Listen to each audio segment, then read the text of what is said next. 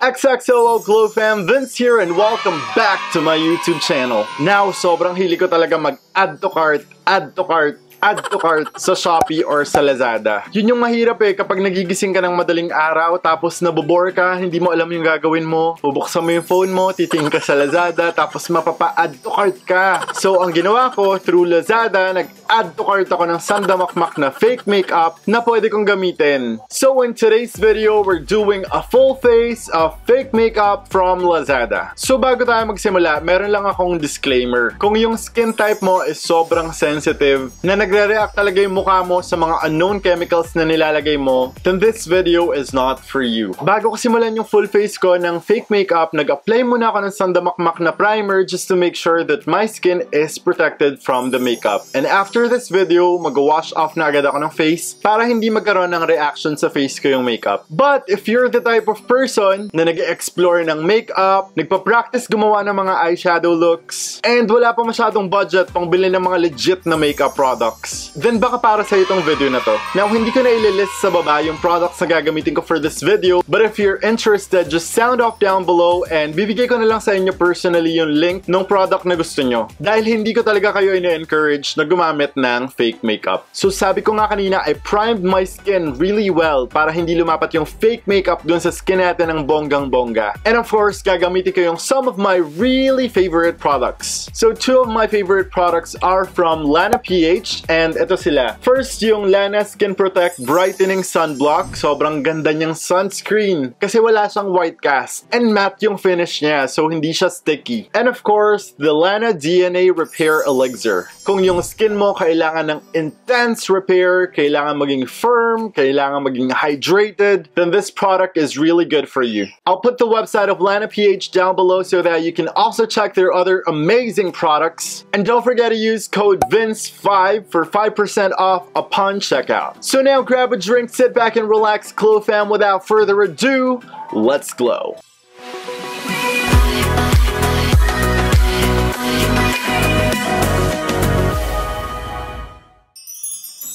So now, let's get started. Dito sa part na to, pag bigyan nyo na ako, kailangan natin mag-prime ng face ng maayos kasi magsasalpak tayo ng sandamakmak na fake product sa mukha natin and ayaw natin mag-breakout. So first step na gagawin natin is magdasal. Magdasal tayo na sana wag sumabog yung mukha ko sa pimples after this video. No, mag-prime muna tayo ng maayos ng face. So I already washed my face using the Lana PH Activated Charcoal Soap. Use code VINCE5 for 5% off upon checkout. So now, to start with, let's do some spritz of the Lux Organics Rose Water Glow Mist.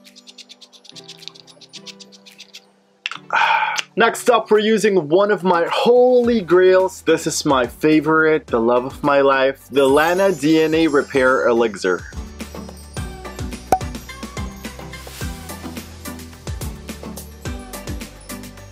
And now, para magkaroon tayo ng konting layer ng mask sa face natin, I'm using the Quick Effects No Shine Mattifier Wax.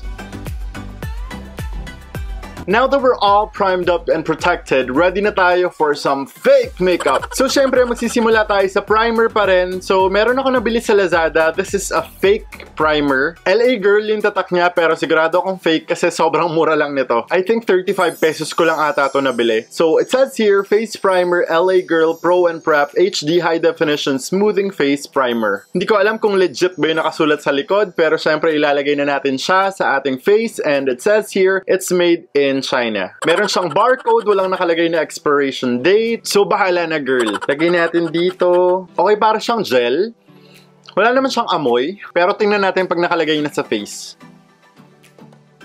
Naparami ata yung lagay ko. Yung consistency niya parang yung mga hand sanitizer. Pero ito wala siyang scent, wala rin siyang sting, na hindi siya hinaluan ng alcohol. Para lang siyang yung base ng hand sanitizer. Ganun yung pakiramdam niya sa face. Sticky siya konting-konti. Parang wala siyang effect. Naging sticky lang yung face ko. For foundation today, alam nyo naman na mahal ko yung full coverage. So we're using the Dermacol Film Studio Makeup Cover. And yes, ito po yung ginagamit ko pag gumagawa ko ng mga makeup tutorial. Huwag nyo naman ako i-judge agad na fake yung makeup makeup na ginagamit ko. Una sa lahat, pagkatapos ko gumawa ng makeup tutorial, binubura ko na agad yung makeup and minimake sure ko na walang foundation na natitira sa skin ko. Pangalawa, nagpa-prime ako ng maayos using all my holy grail products pagdating sa priming ng mukha natin. So, hindi directly lumalapat yung foundation dun sa skin ko. Pangatlo, wala pa tayong masyadong budget para gumamit ng maharlikang foundation para sa makeup tutorial. Kung maharlika lahat ng gagamitin ko sa face ko, hindi naubos yung budget natin, te. Hindi pwede yan. So, since for me, nagpo-perform naman siya na maganda, yung coverage, pack na pack, alam nyo naman yan, kitang-kita nyo yung coverage sa mukha ko pag gumagawa ako ng videos. And okay naman siya, for me. But then again, sabi ko nga, use it at your own risk. Itong foundation na to, hindi ko siya ginagamit. Kapag lumalabas ako ng bahay, hindi ko siya pinapatagal sa mukha ko. Ginagamit ko lang siya pag nag-film ako ng videos. Pag lumalabas ako ng bahay, either I'm using the Maybelline Fit Me Foundation or nagsa-sunscreen lang ako. For sunscreen, I'm using the Lana Skin Protect Brightening Sunblock. Sobrang love na love ko tong product na to. Wala siyang gray cast or white cast and hindi siya sticky and matte yung finish niya. So I love this product. Go to lana.ph and use code VINCE5 upon checkout for 5% off. So naglagay na ako ng konting amount sa glass palette natin using my damp sponge. Kuha na tayo ng product and let's apply.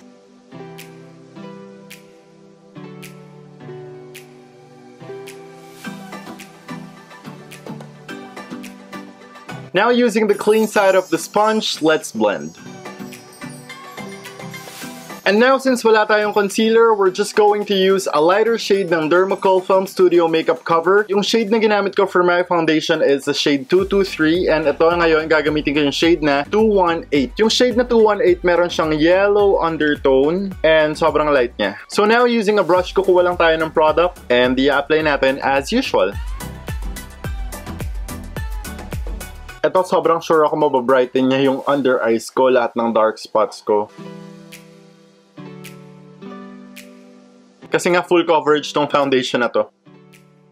Kaso lang sigurado mamaya 100% magiging cakey AF tayo. So now using the same sponge, i-blend na natin yung foundation na nagpapanggap na concealer.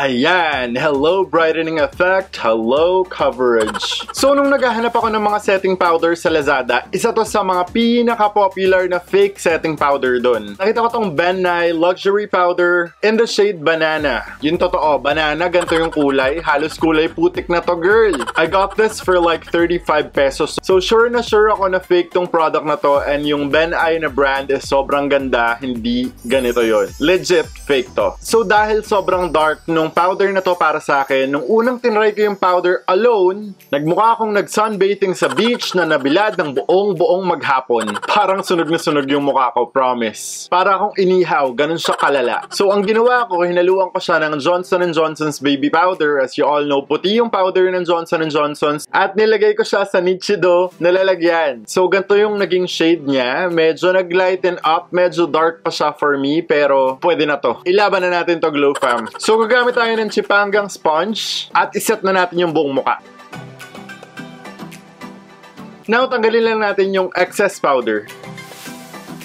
Hindi ko ginamit yung powder brush kung totoo. Ginamit ko yung Bobby Cosmetics na parang powder brush para pang-remove kasi ayoko mahahaluan ng ibang powder yung ginagamit kong powder brush. Oh, ganda naman, diba? Mukhang makinis. Taray, parang nag-day off yung pores ko. Wala sila lahat. Next up, of course, magko-contour na tayo and magbo-blush dahil sobrang flat ng face natin ngayon. And for that, I'm using this palette. I also got this from Lazada. I think nakita nyo na to in one of my videos. Ginamit ko na siya. This is definitely a fake palette from Lazada, pero ito yung isa sa pinakaunang pinurchase dahil nga napakadami niyang option and ginagamit ko siya before nung nagpa-practice pa ako mag-eyeshadow looks and mag-makeup. So again, ganito yung itsura niya. Meron siyang two sides, yung nude side and yung colorful side. As you can see, I already hit pan sa most ng mga nude sides. Ito yung pang-practice ko talagang makeup. So I suggest dun sa mga nag-aaral mag-makeup dyan, as long as hindi sensitive yung skin nyo, pwede nyo tong pag-practicean kasi napakaraming looks na magagawa nyo using this palette. So again, hindi pa doon nagtatapos yung story niya. Pag binuksan nyo pa yung flap, meron siyang mga shimmer shade. Of course, meron tayong mga colorful shimmer shades. Meron din tayong mga nude shimmer shades. Ayan. At hindi pa dyan tapos. Para tayong shopping ba yan? Meron pa siyang isa pang layer ng shimmer shades, pero ito hindi ko to ginagamit kasi hindi naman siya pigmented. And dito sa part na to, meron siyang mga gantong mga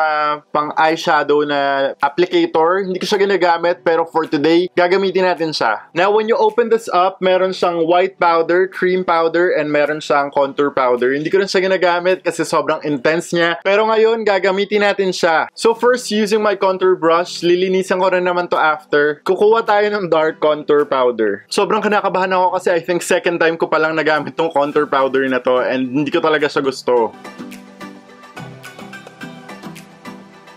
Sobrang dark nung datingan ng contour sa akin, pero kailangan natin tong gawing mukhang maganda. So medyo nasobrahan yung contour natin, kuha tayo ng cream shade, tapos i-lay over lang natin dun sa harsh na contour.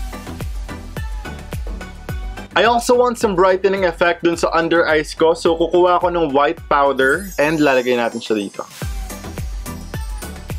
Bago tayo mag-blush, gagawin muna natin yung kilay natin. Wala akong fake na pangkilay, pero meron akong mga gel liner. Meron akong fake na MAC black eyeliner and meron akong fake na MAC brown eyeliner. Binibenta rin to sa Lazada. Sobrang mura lang din niya. So sure akong fake siya kasi wala namang murang product yung MAC. Hello! So using an angled brush, kukuha lang tayo ng brown and konting black. As in super konti lang kasi ayaw natin maging harsh yung pagka-black ng kilay natin. So first, using a spoolie, brush lang natin yung kilay to remove any excess product.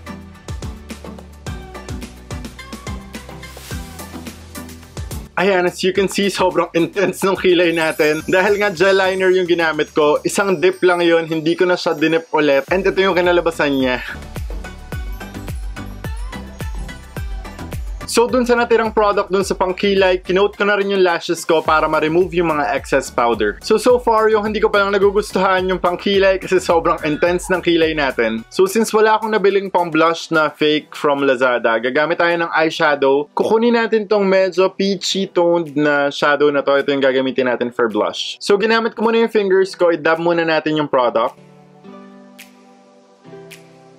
So ayan, medyo putok na putok yung pagka-pink ng blush natin, which is hindi ko masyadong gusto. Gusto ko kasi medyo peachy toned, but then again, yung peach color dun sa palette, medyo nag-turn out siya na medyo pink pala siya sa skin tone ko. So now, it's about time to dive in sa ating eyes. I really wanted to maximize the full potential nitong palette na to, so on this side, I want to do a colorful, creative side, and on this side, I'm going to do a more wearable, smoky brown eye look. So to start off, let's clean and prime the lid. So to prime the lids, I'm using again the Dermacol Film Studio Makeup Cover in the shade 218.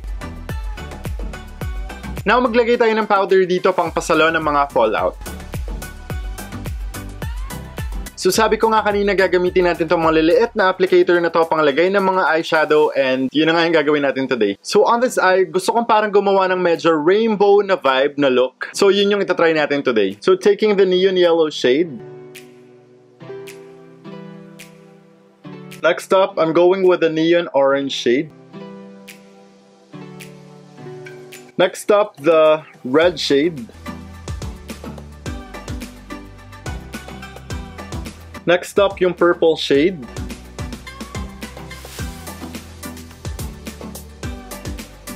Next up, itong blue shade na to, mixed with this one. And last, itong neon green shade na to. Now let's make sure that everything is blended out and wala tayong harsh lines na makita.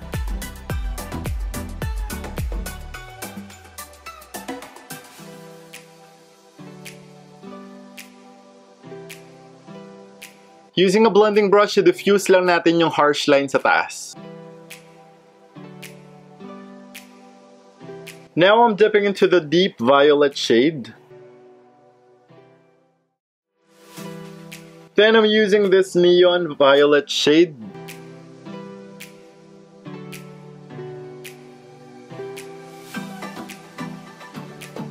And now let's cut the crease.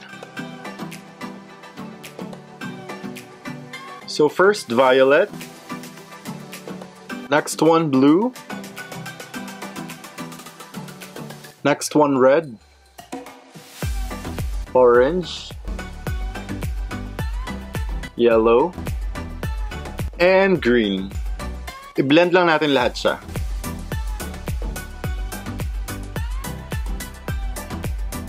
Next up, I'm using a glitter topper. I'm using the Flare. Fake din to. Nabili ko rin to sa Lazada. So, iba-iba yung kulay niya. Ayan. For today, ito yung gagamitin ko. Now, parang nilagyan lang natin ng very, very light na topper yung shadow na ginawa natin. For the inner corner, I'm going with a shimmer shade.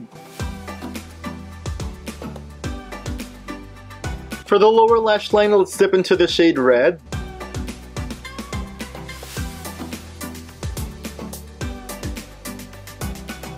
Now that one eye is all done, let's do the other eye, and definitely itong other eye na to magiging mas madali pa. To prime the lid again, I'm using the Dermacol Film Studio makeup cover in the shade 218.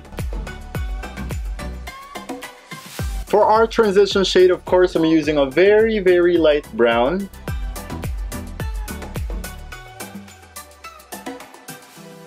Next up, using a deeper shade of brown. Then let's get something deeper pa for the outer V and for the crease. Then let's get the black shade. Now let's cut the crease. For the crease, I'm dipping into this brown na medyo bronze na shade. Haluan natin itong gold.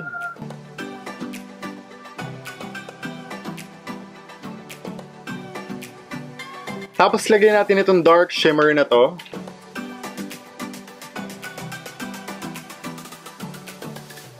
For the lower lash line, lagyan natin ng black shade. Tapos i-smoke out lang natin using the brown shade. Same as the other eye, maglalagay lang tayo ng winged liner.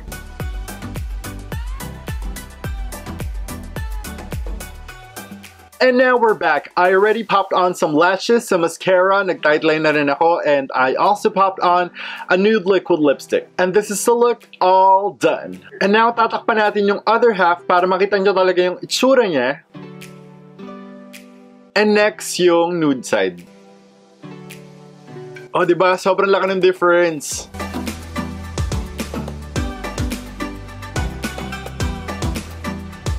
Today's XXO shoutout goes to Christian Andulan. Hi there, Christian. How are ya? Thank you so much for supporting my YouTube channel, and welcome na welcome ka sa GlowFam. Thank you so much for watching all of my videos, and I really appreciate lahat ng mga great comments na iniiwan mo sa videos ko. I hope to meet you soon, and XXOO. Now, if you want to be the next XXOO shoutout, don't forget to follow me on all my social media accounts. Everything will be up here and linked down below. Don't forget to leave a comment on this video with the hashtag XXOO shoutout. Subscribe to my channel xxooVince, click the red button if you like this video, give it a thumbs up, and don't forget to click the bell notification icon so that you will be updated every time I upload a brand new video. I love you guys so much, XXOO GlowFam, and I'll see you on the next one.